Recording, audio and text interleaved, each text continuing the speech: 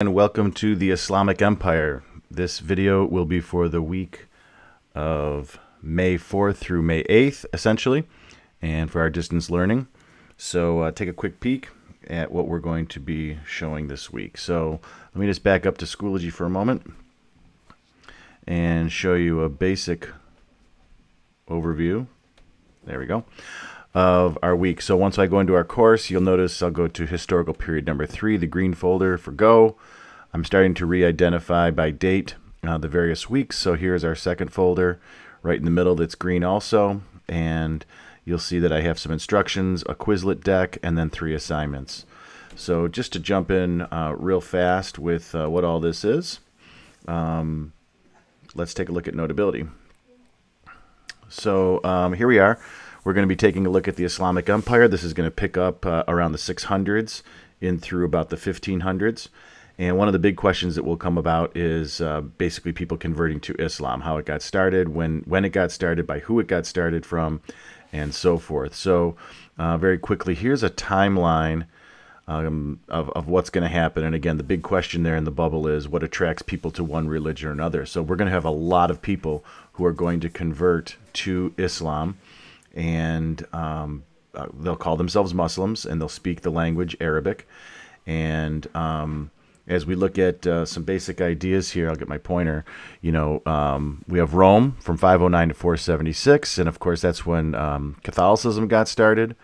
Around 525 through 1054, we're going to just look at about a 500-year period of the Byzantine Empire, which is when Greek Orthodox Christianity will come into play officially in 1054. Let me just scroll up a little bit.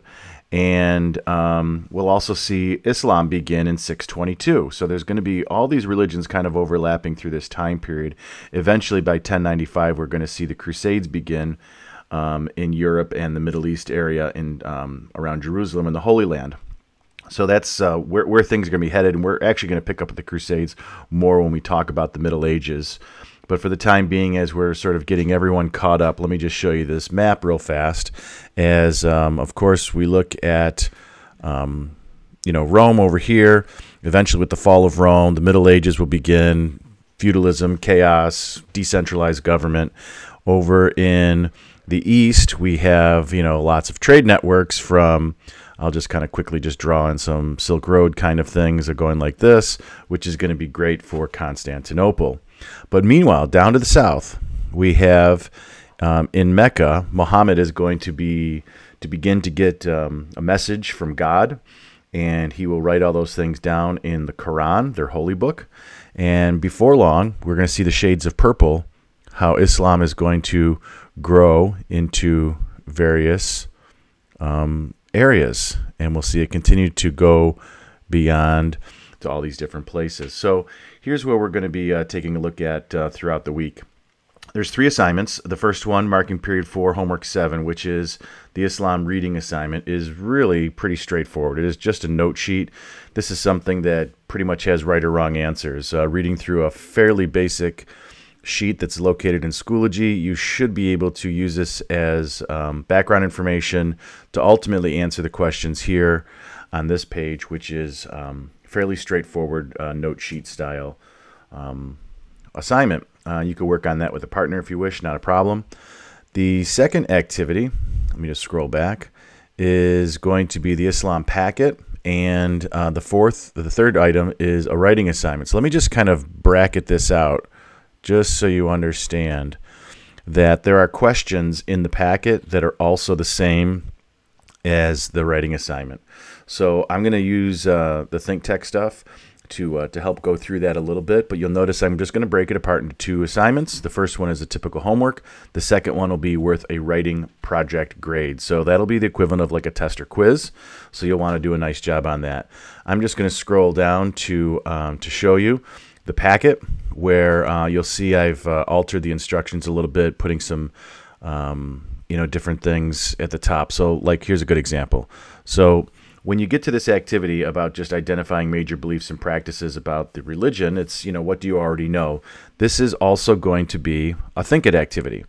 During Thursday's Google Meet session, I'll have a chance to show you what some people put in for a response for a word cloud. You can copy and paste it into here when we're done. So this will act also as your note sheet for the unit.